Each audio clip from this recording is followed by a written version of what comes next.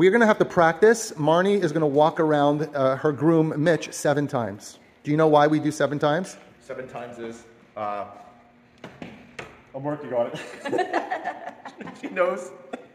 Marnie, can you tell him? Oh, look, we did. Is it the 7 blessings?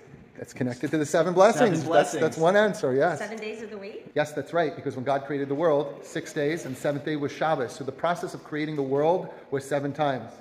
During this wedding ceremony, you are building your world together. So you want to create that. That number is very powerful. You're building your home and your future.